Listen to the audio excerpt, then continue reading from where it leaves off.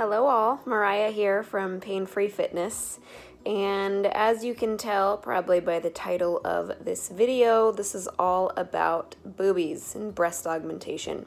I know the lighting and the angle is probably not the most flattering, but there's not a whole lot I can do about it right now because my breasts hurt. I'm about 3 days post-op, and I will talk about my experience later. One of my goals with Pain Free Fitness as a brand is not only to give you those quick and easy routines that you can do to help you live a more pain-free life, but also to educate people on how to do that themselves. And with how prevalent this particular operation is becoming, I just think it's really important to talk about it and also to dispel some of the weird myths and misconceptions about it as well.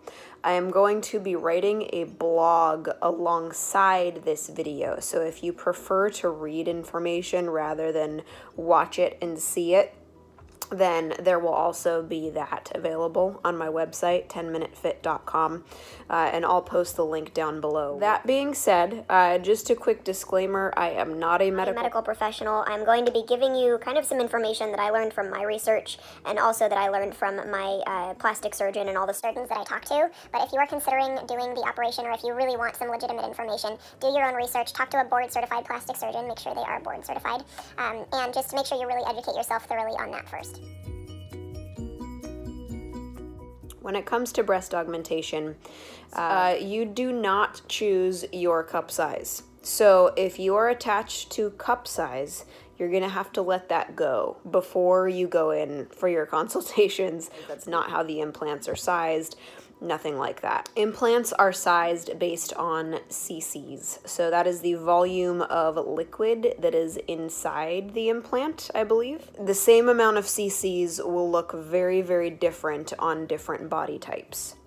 So I am 5'3" on a good day, and I am very petite. So 200 cc's on me would look very, very different than 200 cc's on someone that's 5'9" and maybe has a little bit of a wider build. So you have to keep all of that in mind. Also, the difference in how your chest wall and kind of your rib cage is shaped and your shoulders and all that stuff. So you can't really get too attached to that either.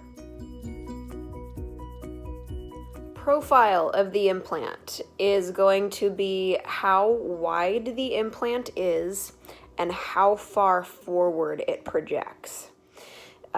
Different volume implants will have different widths. Your doctor is going to take measurements of your breast width diameter based on kind of how your anatomy works. You can usually only fit a certain width of implant in your breast pocket. Let's say I really like the look of a 300 cc implant, but a lower profile in that implant would be too wide. In that case, my doctor can choose 300 cc's and just choose a higher profile implant, and the implant will be a little bit narrower, but just project out forward just a tiny bit more. And that will allow them to fit the same amount of volume in the breast without, having to choose a smaller implant to accommodate the width. I hope that makes sense.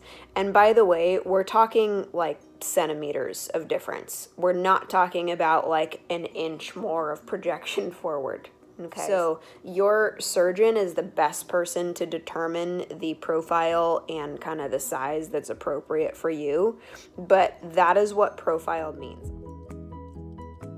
Those saline and silicone, those are kind of the main ones that are given to you as options. There's also something new called the Ideal implant, and then there's something else that just kind of came out. I don't remember what it's called. But saline and silicone, we'll just talk about those. So saline implants are saltwater filled.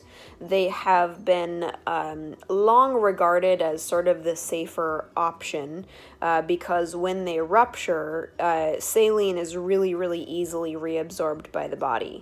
Okay, the drawback to when they rupture is that you get kind of like a flat tire type of a thing going on. So all of the liquid leaks out generally speaking, and you get kind of like one flat boob and then the other one is normal.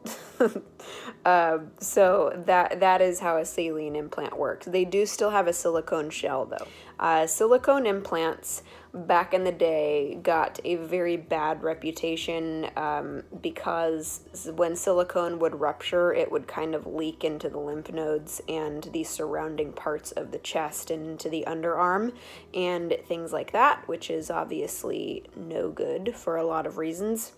You do still have to be 22 years old in, I think, most places to consent to get a silicone implant, but they are made of more of a cohesive gel. So when they rupture, you can look at like videos of this online, and it's difficult for an implant to rupture in the first place, but it does happen. When they do rupture, the gel still kind of stays cohesively attached to the gel around it. That's not to say that when a silicone implant ruptures, it's not necessarily dangerous or something that you have to look out for, but it is not anywhere near where it was back in the day. The recommendation that I got from my surgeon is that you get an MRI every like 3 to 4 years or so, a certain percentage each year that the likelihood of rupture goes up. So that's something just to kind of pay attention to. And MRIs are pretty darn expensive, but you know, I'll take that risk in order just to make sure that I don't have a silent rupture going on, because a lot of the time now when a silicone implant ruptures, you don't really know until it reaches a point where you're starting to get like some irritation and kind of weird things happening there. So silicone and saline, those are kind of the two choices that you are going to be presented with. And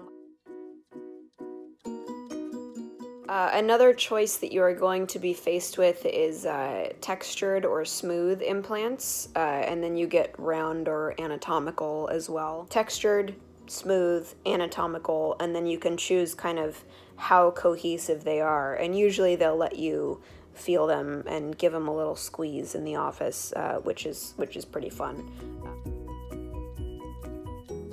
The most common incisions that I am aware of are under the breast, so in the crease, through the areola, through the armpit, and then I believe saline implants can be inserted like through the belly button too. I have no idea how that works, but those are the choices that you get.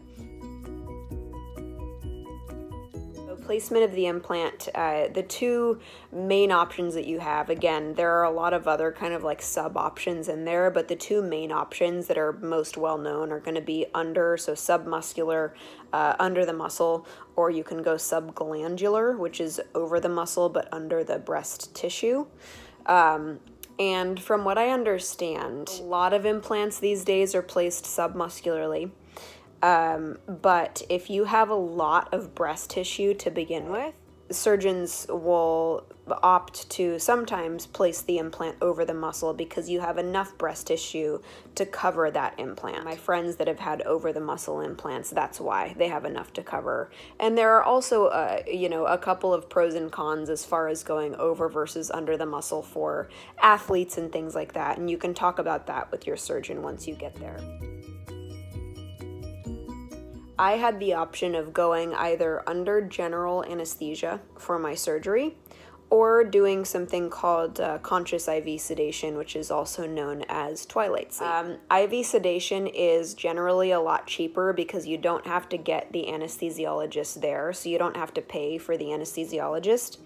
I think that the fear factor for some people with that one is that there's this misconception that you're like awake and like suffering this slow torture the entire surgery, and it is nothing like that. Like sometimes you'll wake up for very, very brief periods of time, but you are drugged off your ass. Like I couldn't feel anything. They have the nurse anesthetist there that monitors the level of anesthetic in your system, and when they when they sense that you are kind of coming out of it, they just give you just enough to kind of put you right back under. You also recover a lot quicker from it typically, so you don't get as sick afterwards, and you know, a lot of people have a really hard time coming out of general anesthesia as well. So that is that. The number one thing that I was afraid of happening was something called capsular contracture. The capsule contracts, capsular contracture, and the muscles kind of contract around it, and you wind up with this really hardened, kind of painful shell around the implant. And there are different grades of it. So I think, you know, like a grade 1 capsular contracture, most people just kind of ignore. Like, even if you're diagnosed with it, it's fine. It's not really painful. You can't really see it or notice it too much. And then it goes all the way up to grade 4. And usually at like grade 3 or 4, you're going to want to get it fixed. Capsular contracture is one of the scarier complications because it can happen at any time when you have your breast implants. That is something that I really asked a lot of questions about and researched a lot. There are a lot of complications that can happen, a lot of which are really rare. You know, there are staph infections and like necrosis, and there's something called somastia, where you wind up with kind of like a uniboob type of a thing happening. There's bottoming out, where the implant kind of falls down below the crease of the breast, which is not that pretty either. Breast implant illness, very, very controversial. And people report having, you know, just this really bad collection of symptoms after they get their breast implants. And when they explant or remove their breast implants, they report relief from those symptoms. There are a lot of people that believe that breast implant illness is sort of made up. There are also a lot of people that believe that it's a totally real thing. I don't know how I feel about it. I'm not someone to make a judgment on whether or not I think something is real when I have no experience with it. So, you know, I'll keep an eye on my symptoms, but I'm not going to be one that is quick to chalk up any symptoms like that to breast implant illness, just because I know my body and I know the way that I normally feel.